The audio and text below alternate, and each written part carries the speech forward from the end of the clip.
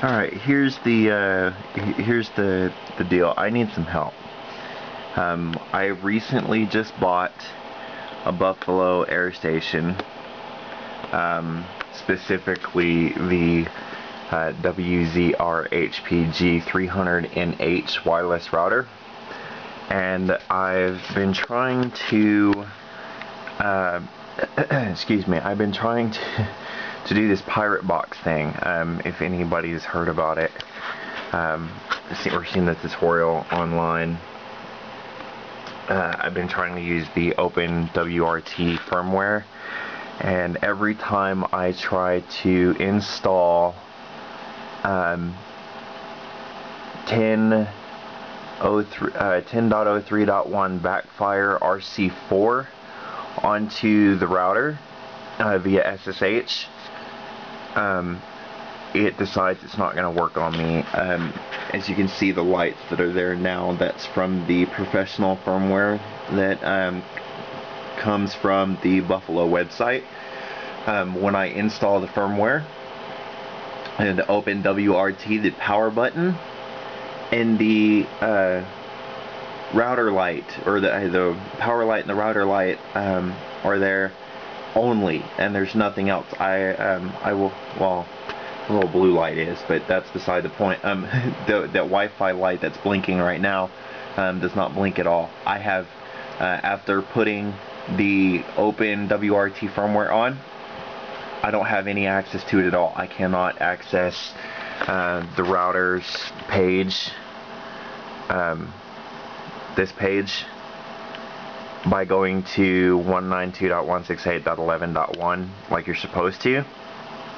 I cannot use Telnet. I cannot use SSH.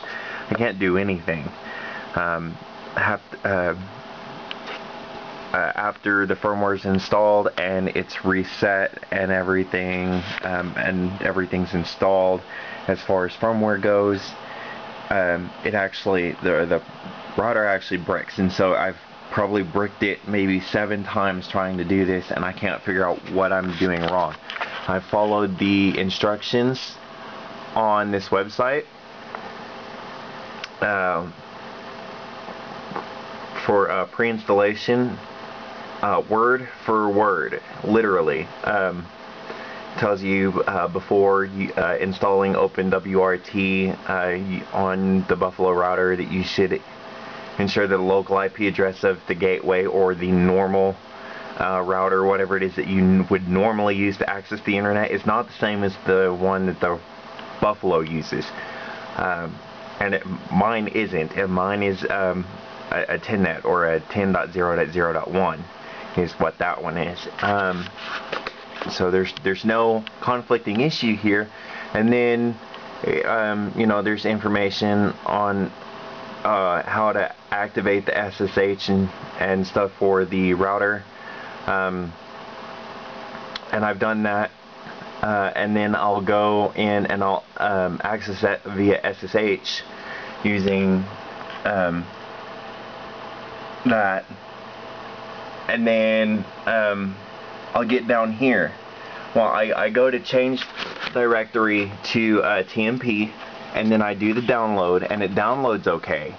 But when I go to install it, using mtd-r write open wrt-*bin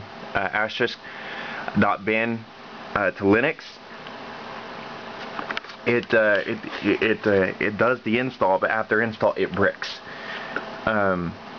So if there's something I'm not doing right as far as administration system for the Buffalo firmware, for allowing SSH and stuff, if somebody can assist me and let me know what it is that I'm doing wrong, or can come up with a way to help me get the OpenWRT installed onto my router. I don't know if you can see that. It's not a version 2, it is a version 1. I bought this on eBay, and because it's refurbished, it actually came with another sticker, but I ended up taking that off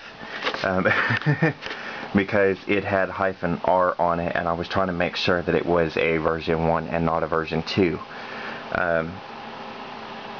So I've got the original firmwares in the event that it bricks again, but I'm having some issues. So if somebody can help me out, message me, PM me, something, do a video response, I don't care. Let me know what's going on, or what it is that I can do to get this to work, because I would like to do this pirate box thing for a